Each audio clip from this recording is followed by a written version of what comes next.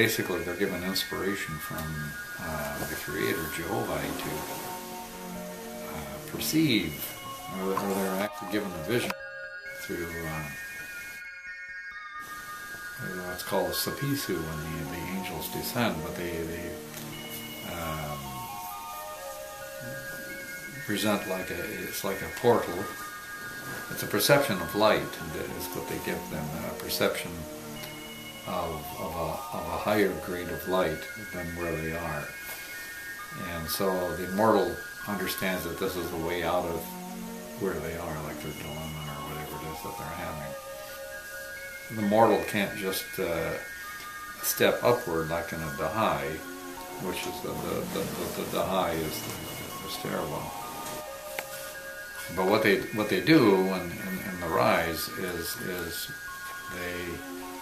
they rise up like this, like they ramp up to it. So it isn't really a step. It is a step, but they can't, generally speaking, can't approach it directly, or they can't step right up to it from here to there. But they have to progress toward it, and some people, when they go forward, many people, it's not a constant ascension, but rather it's up and down and up and down and up and down. But eventually they get to that step, and they make that step. Once a person has mastered the step, then they can turn around and help those who are in the step that they were just on below, and help them to come up to the next step. And when they get practiced at that, and they essentially master the light, that step, then they can step up to it and back down from it, up to it and back down from it as necessary. But until they've actually arrived there through this process, through that sort of ramping up to it, through their changes of their behavior and their mindset and their intentions and their sentiment and so forth, and their resolution, their resolve, they're going to, because if nothing else, Jehovah will allow the environment. He doesn't really provide in the sense that he doesn't actually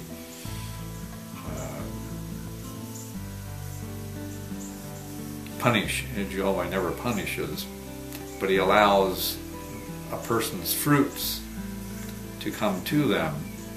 And if they've been sowing things, or their forebears have been sowing things that haven't been particularly wholesome, well, they receive that result. They have to live with that fruit. And so Jehovah might have his kingdom step back a step and up a step away from this person, or a nation, or whomever, a family, or whomever, a group, and allow them to perceive their true condition, to experience these things.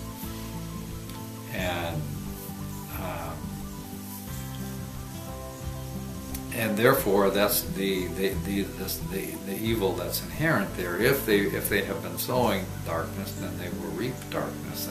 Not necessarily, it's not necessarily an eye for an eye or tooth for a tooth type thing, but it's the intention of what's being sown, and then that coming around, the fruit of that, how it worked out in the receptivity, and how others have received that, and what they have done with that, with regard to the light of the matter.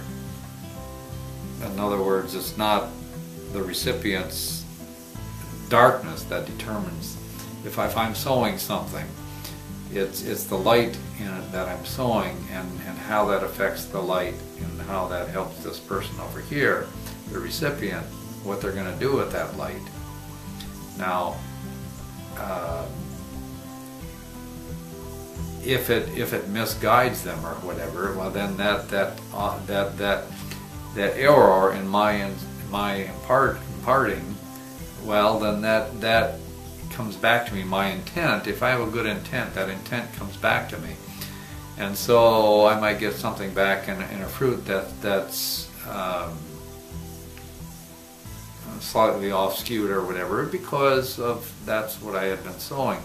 So in that sense, it's an eye for an eye, tooth for a tooth, but not in the sense that I imparted a particular, what I consider to be wisdom to help someone else, and it was slightly off, or it was right on the mark. But regardless, it was part of that as the intent and all that, and as it comes around. Now, if I'm imparting and I'm imparting with evil intent, well, that evil intent also comes back around. And so anger, if someone vents out in anger or holds hatred, or the selfishness, or is in a warrior type spirit, those are attitude spirits that result in darkness, and that's what comes back to a person through a dark environment, a dark milieu that they are in, spiritually as well as corporeally, and ultimately everything works out outward to the corporeal realm. And so anyway, so to help a person to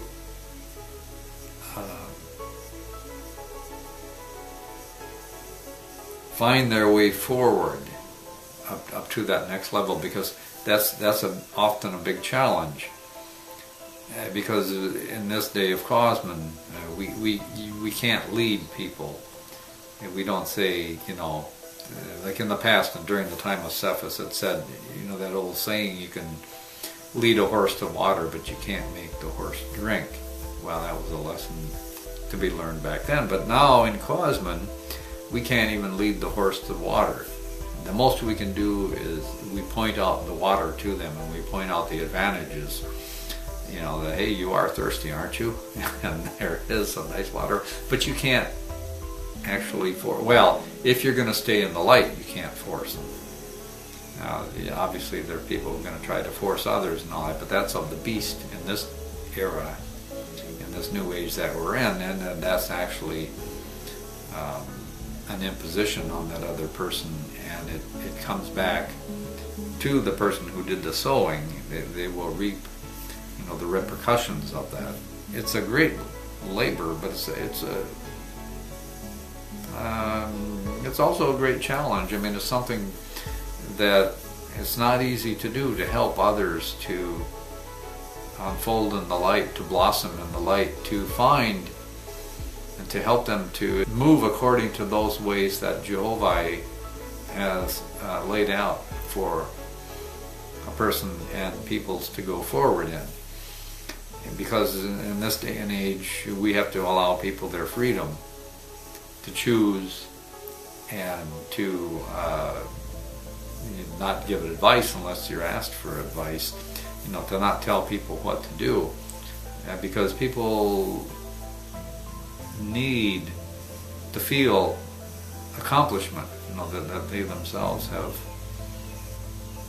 actually done something that was of their own decision, that they can perceive that it was of their own decision, of their own perception and conclusion that they have come to, that they weren't forced into it, because there's no honor at all in being forced, and it's degrading to actually have to be forced into something, and that just breeds resentment.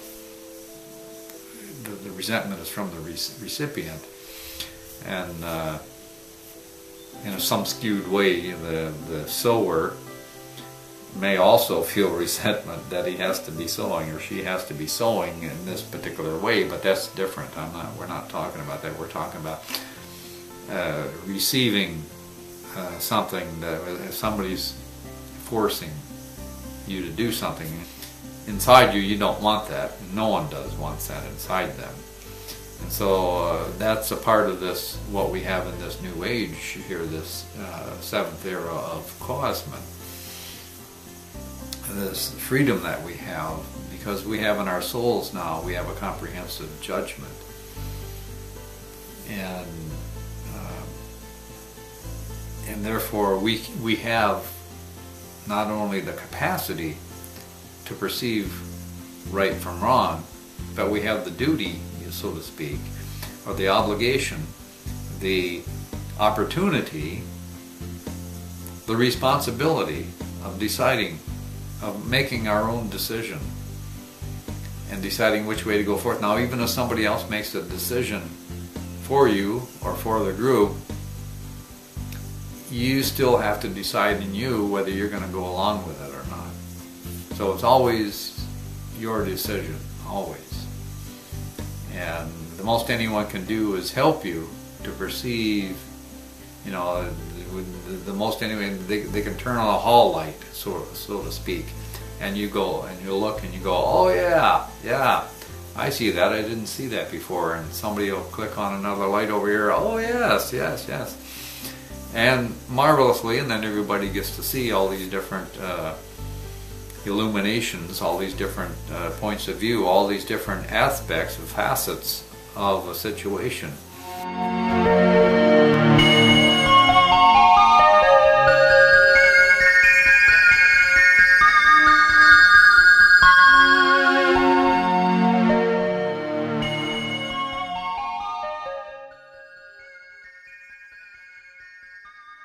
It's to allow for the flow, the best way for the flow to come forward. Well, one of those ways is what they do is that the subject comes up, and so they discuss it, and all these hallway lights are illuminated, so to speak. All these facets are seen, all these different pathways and all that, and then they discuss it and they talk about it, and they give forth their light, you know, how they perceive it. And then God, the son of Jehovah, or if it's a goddess, then daughter of Jehovah, then makes the final call, because the god or goddess is chosen in the first place because they're the one who has the highest light out of all of those folks. They're the one that's closest to Jehovah of all those folks. For in the arena for which they're laboring, for which that God was crowned. So, for example, we have a God of this earth and her heavens, up in his throne, in his arena up there, and a holy council, and his crown is for his domain or dominion is for this region, for the earth and her heavens, for a season. And so this God was chosen because they were the highest in the grades and ranks, and for the purposes of where the earth is at this time and where it's going toward. Well, if we're going to emulate the kingdom of Jehovah, and the kingdom of God is a part of the kingdom of Jehovah, then you know, we could do well to practice and do things like how they do it, because that's the way they found the way to resurrection. They found a way to peace and joy and love and happiness and beauty and glory and all those fantastic things, because they're living that lifestyle. They're living in light, is what it is, because those things come in the light. Now, what is darkness? Well, darkness is nothing but the reflex of light. Okay, or we might say Satan or self. It's like the response to light, but it's not just a response to light or the response to light, but it's a response to light that stimulates self, that stimulates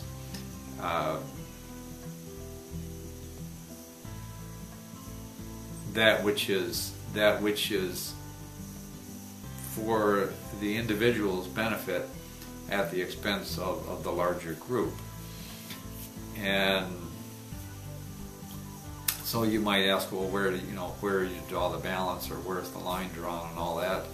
And it's actually not as difficult as it may seem to those who are in darkness, looking out, everything looks like it's in darkness pretty much, you know, and there's little lights here and there and all that, but there's no, it's all, you know, gradations of gray, and it's very difficult to see, because one is living their life from a self-centered focus and looking outward and seeing what this means in relationship to the self here. Whereas a higher grade, which we ultimately attain to, is to, I mean, the self is the individual is still there, only there is a part of this person, which we might actually call his a truer part. And the reason that we say it would be a truer part is because it's that which is going to continue on as we progress and rise and go up the stairs, ascend onward and upward, that we ultimately rise up out of the darkness into the light, and we keep continuing on and into this light as we draw ever closer to the Creator, to the All-Person. Now the All-Person, yes, created darkness, and yes, there is a good reason for darkness. All growth comes in darkness, and you have the womb, the mother's womb, and you also have the seed down in the soil of the earth. So there's a lot of representations of this, of how growth comes out of darkness. But that's just the physical growth that we were speaking of here in these representations. But there's also a spiritual growth, a spiritual.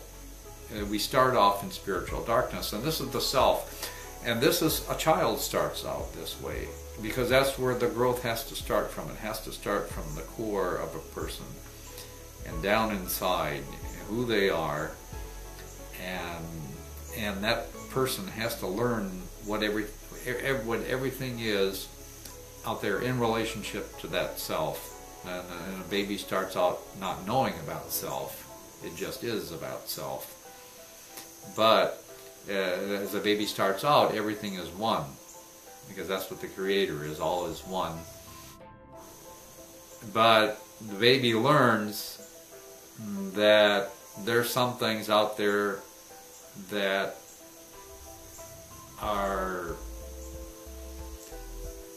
have their own way about them. They don't respond to the child per se.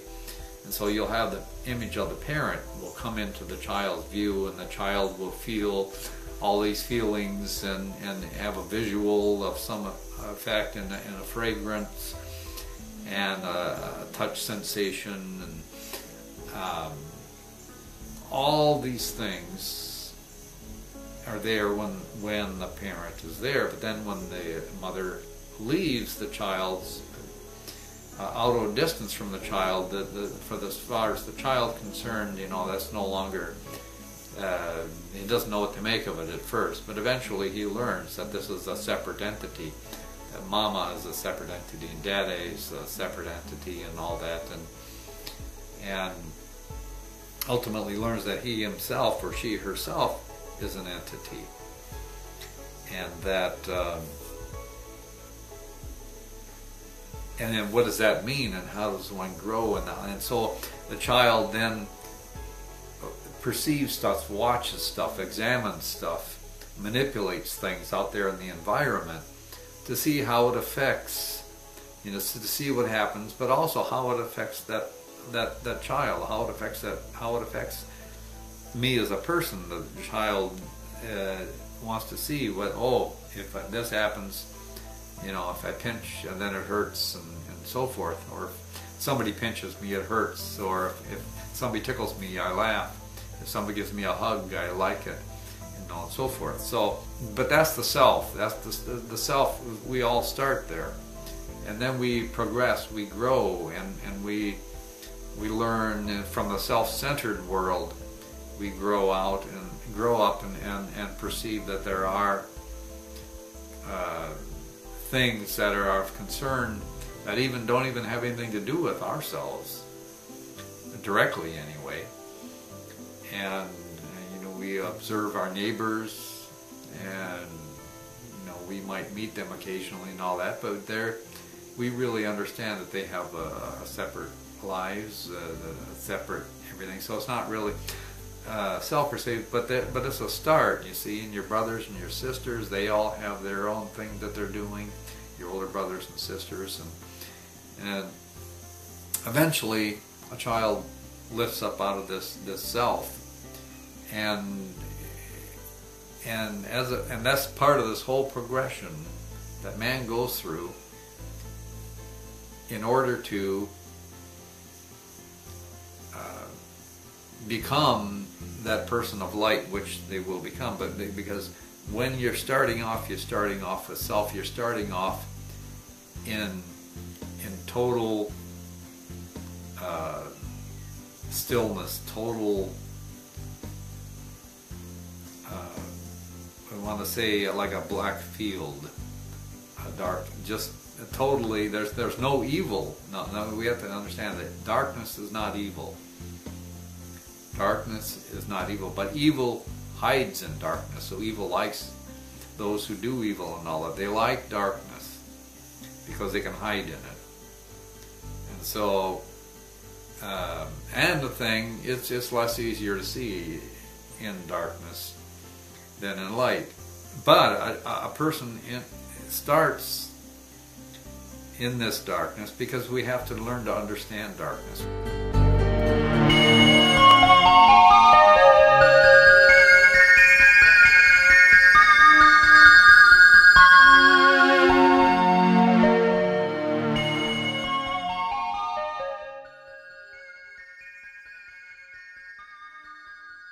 And you're a sick person, has an illness or whatever, and they're put in a room, and the lights are dimmed a bit, for them, because it's too much stimulation for them. So they need to have that soothing, so that healing can take place and all that. So the darkness, there's a lot of good that comes with darkness, because the earth is soil, that's dark. And all that. So it's not the darkness per se, but what is evil then? Well, evil is when somebody does something that goes against the grain of what the inspiration of the Creator is. Now the Creator, Jehovah, the all-person, the ever-present, meaning always present, everywhere present, and the Great Spirit, the person of the universe, but not in the form and figure of a human as we are. We can't see the Creator's form and figure, because the Creator has given Himself all away.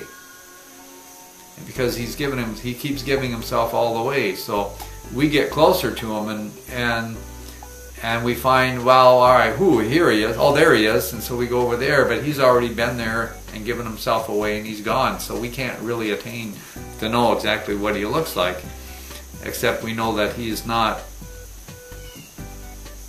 in a form as we are in a form, inasmuch as He's in all forms, everywhere. And so we might think of the universe as being His form, and everything in it as being His form, or part of His form. But He's still a person, just like you have thoughts, and you have feelings, and you have sensations, and all those things together create a person, create you, and you're the whole of the summation of all those, but you're greater than the summation. You're greater than your thoughts, you're greater than your sensations and your sentiments and your emotions. You're greater than all that. You are an individual. You are a person, meaning a human being, and you're an individual human being. So we have we have that, and we start off in this darkness, and we move up into this light. And this light, this inspiration from the Creator. Now, because the Creator has given Himself all the way, now the Creator is all good, all beauty, all harmony, all truth, all magnificence, all glory, all powerful, all these marvelously wonderful things. That's what the Creator is. But now the Creator also provides for a screen or an end point where that which comes out comes back this way, and this out here, this reflective thing there, this reactive thing, we call Satan or darkness, if the response comes from self. Now, if we're in a situation and we respond in light, then that's responding how the Creator responds. It can be a very challenging concept to try and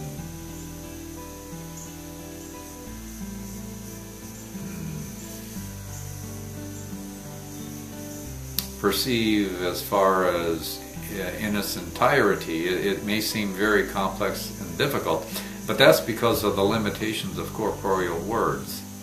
Because the spirit inside, the soul inside, can perceive truth. It can perceive light, and it doesn't need all this wordy explanation. And the words are just to help the soul to perceive the truth. And so when something is put forward that is not truth, that's purposely a lie, or that is intended to hurt or to harm, basically what we would call or have known as sin, or doing evil, it's essentially, in simple terms, it's L-I-V-E, live, backwards. It's going against living. It's evil, L-I-V-E-E-V-I-L. And so that's about as simple as an explanation as a person can get. This inspiration that we get from the Creator to rise up, to move toward His light, it meets all the milieu, of what was created by evil. Because when evil is created, it doesn't go away per se. It gets imprinted, it gets impacted, it has an effect, and this effect can be felt and seen and so forth and all that, and it affects the mind and the spirit and the soul and all that. But mostly it affects that which is in the darkness, and it has less effect on the light. The light can move beyond the influence of all this disruption and disharmony and all that, which is in chaos, all of which is some of the regular attributes of self, of which another name for self is Satan. Not that Satan is, an individual who is opposite the Creator, and in strength and in power and all that. No, that's not the case, because Satan is, as we said, is merely the reflex. But it's the dark reflex, it's the reflex of self. And so as we move toward the light, the inspiration of the Creator wants to lift and helps everybody to find a way up, to rise up. And Satan's not sure, he wants to, and there's doubt and black doubt, they called it in the past, it's Seguan. Ooh, that was one of the ancient words for this. And so a person has to encounter that and has to learn how to rise beyond that, beyond the darkness and all that. But the Creator always wins. The Creator, Jehovah, is wiser than Satan, because you see, Satan is the reflex of that light, and so it's not the originator. And so the originator, who is the Creator, Jehovah, he's always one step ahead. He's always many steps ahead. He's already, you know, gone and is even more comprehensive all the time. And so he can always outmaneuver Satan. Satan can never. There's no way that Satan can win against, you know, well, Satan can win temporarily against those who are you and I, who are sparks of light from the Creator. Everyone, all humans have a spark of light within them that's given from the Creator, and that's a piece of the Creator in us. And so we're not the Creator, but we have access to the Creator, and we can become one, commune with the Creator. And we can never be the Creator, but we can, for short periods of time and for a certain amount of time, you know, it's just like it's like a sponge. We can soak in, you know, water. If you're, you know, put a sponge in a basin of water, it soaks up the water, but it'll never soak up all the water in the basin. So, and that's like the Creator. You can never, you know, all in the entirety, but you can get His essence from the water. You can understand what water is. You can understand who He is and all that stuff in that way. So, as we want to rise up toward the light, how do we do this? And one way to rise up toward the light, well, is through the faithless discipline, through a vegan diet, and to put away war and enforce, you know, trying to enforce things, but to live a life of peace. And that life of peace cannot come unless there's a vegan diet, because the vegan diet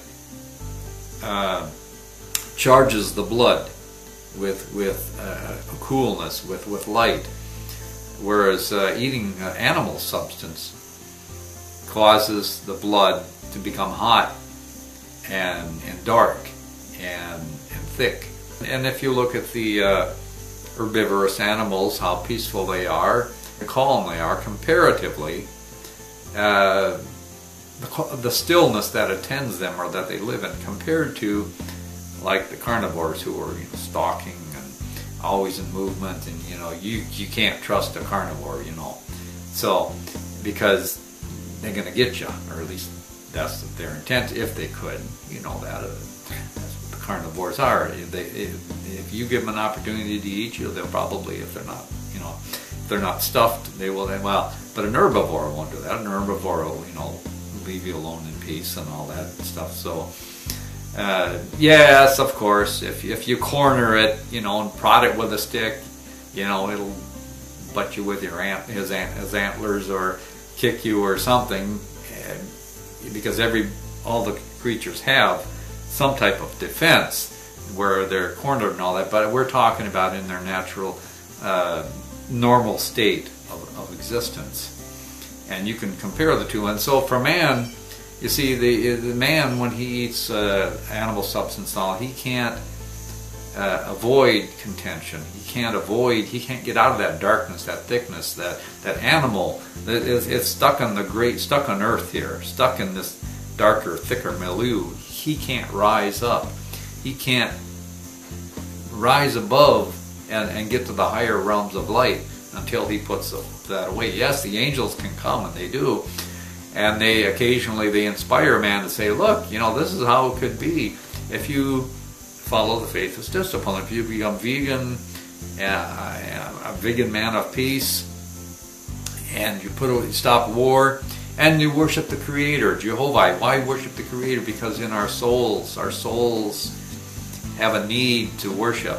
It's built in. Okay, we want to admire. We want to. But worship, it goes well beyond admiration.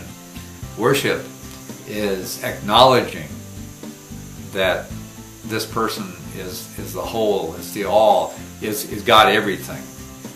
Okay, and we have that in our souls, and so we worship the Creator, the all light, the all person of the universe, the all perfect, the all beautiful, the all glorious, the all wise, the all powerful, the all loving, the all harmony, the all symmetry, the all music, all those things. The all justice. Yes, all that. Everything. All the good. The highest that you can conceive of. And as we rise up, we can conceive higher and greater things. And higher and greater things. And the Creator is all those higher and greater things. Just like that sponge in there. We get to be bigger sponges, and we can absorb more of the water, but the basin is huge, just like an ocean. So we still can't soak it all up, no matter how big we become. So in our progress, as we move from darkness into light, how we do that is not only through the faithless discipline, through this purifying and cleaning and purifying, but also we at some point we learn to help others to also step up, and this will help us to rise up into ascension, so that eventually we can go up and down the high, we can come down and help people, and we can rise up. And that's all that we have to say today for that.